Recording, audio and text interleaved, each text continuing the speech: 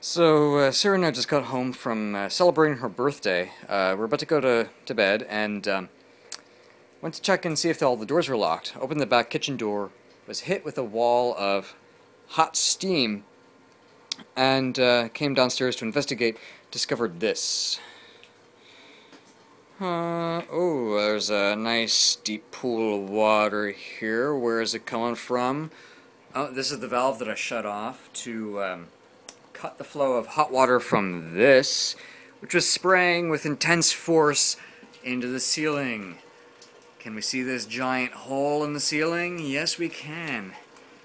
Oh, and there's a nice, there's the hole where it punched through. You can still see some of the water squirting up.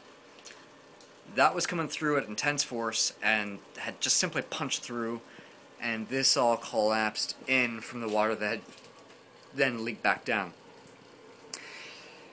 It's still really hot in here because this is coming from a furnace directly. Really warm. So that's really deep. Yeah, anyway. Hope you're having a good weekend.